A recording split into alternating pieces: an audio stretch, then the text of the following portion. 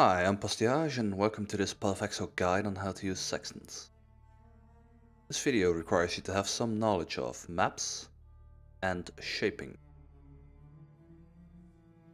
In this guide I will try to answer the following questions. What are Sextants? What modifiers are there? And how can I use Sextants? Also known as Sextant Blocking. First off, what are Sextants? Sextants are a type of currency in Path of Exile that allow you to add a modifier to a map multiple times, as opposed to more traditional means where a mod will only apply for one map. For example, using an orb of transmutation on a map will add mods to that item that will only apply to that particular item. Whereas using a sextant will apply a mod that will last for the next 3 maps that you run. And, as an added bonus, it will also work for any map that happens to be in range in the atlas. For instance, when you look at the catacombs, you would see that Val City, Shore and High Gardens are within the range of the Sextant. Another added bonus with catacombs is that it is within range of Olmec's Sanctum and Val City.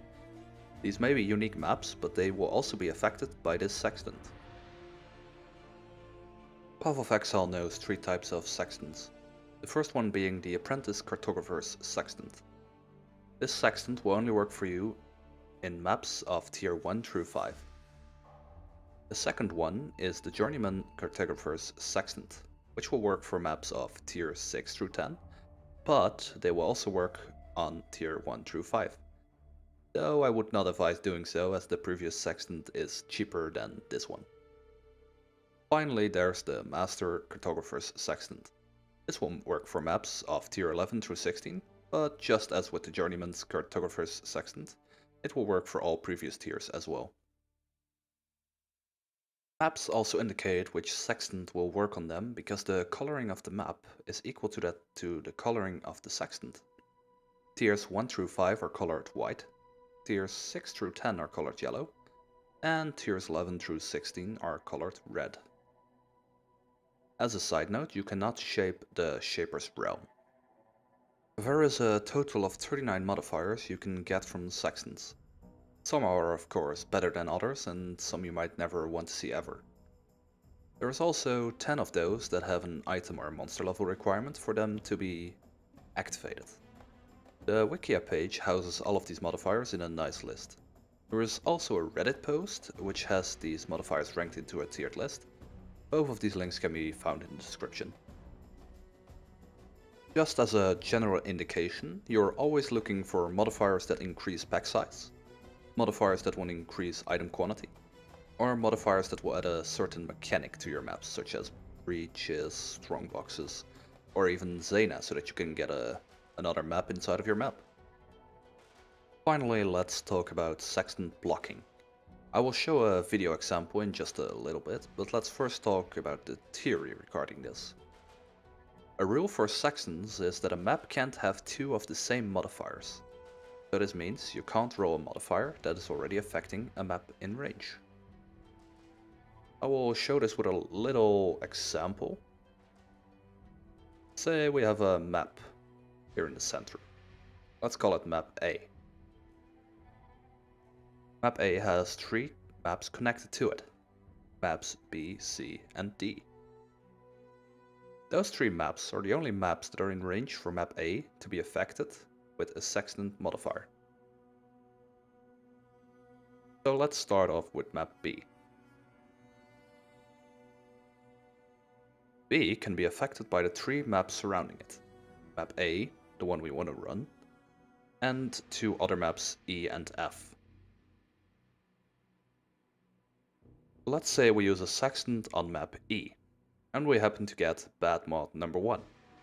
We do the same for F, and we happen to get bad mod number 2. This means that map B will not be able to roll bad mod number 1 or bad mod number 2. This already increases your odds of getting a positive modifier. However, there is 2 more maps associated with this example. If we go to map C and D, and they also happen to have 2 maps associated with them, then we can also roll bad mods number 3, 4, 5 and 6 on them. And as such, we can no longer roll bad mod number 5 or 6 on map C, bad mod number 3 or 4 on map D. As such, whenever we will be using Sextants on D, C or B, we have a much higher chance of getting a positive mod as opposed to when you just do it without. Enough theory, let's see this in action. Say we would like to run Modifiers. Keep in mind that you will generally only do this for a map that you have shaped. First, we have to find out which map modifiers can hit our map, Modifier. You can see this by hovering over the map with a sextant. Any map that is within the circle will be able to hit our map directly with its modifiers. The maps that can affect Mudgeyser are Ramparts, Pier, and Spider Forest. Identify which maps can affect the three aforementioned ones. As before, you can find out which map is in range by hovering over them with a sextant.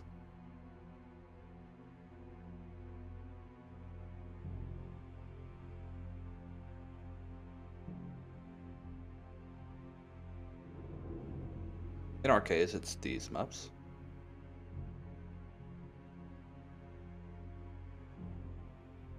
Now we start rolling modifiers on our maps. For this example, I won't reroll any maps. We rolled a mod on Tower. To summarize, it's more physical damage. This means that Pier, map to the left of it, will not be able to roll that modifier.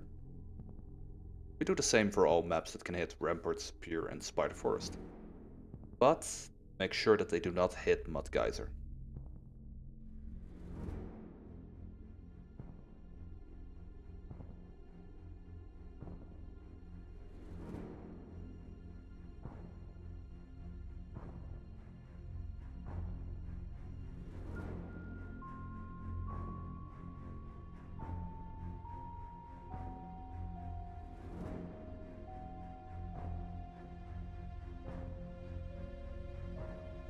As you can see, Wharf is not within range of Ramparts.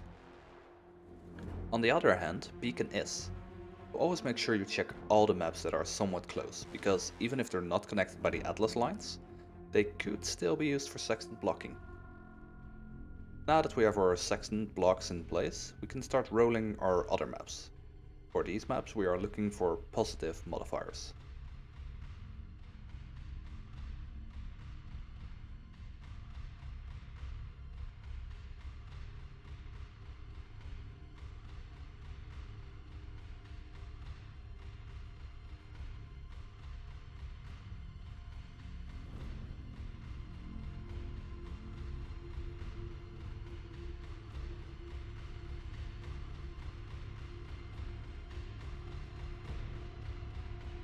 And now the Atlas is set up for running Mudgeysers. Concluding, Sextants are a great way to get more efficiency out of your mapping by increasing pack sizes or forcing other modifiers to appear on your maps. I would like to thank you for watching, and I hope you were able to learn a thing or two from this guide. Consider subscribing if you'd like to see more guides from me. I also stream Path of Exile on Twitch. Consider following me on there. Link is in the description.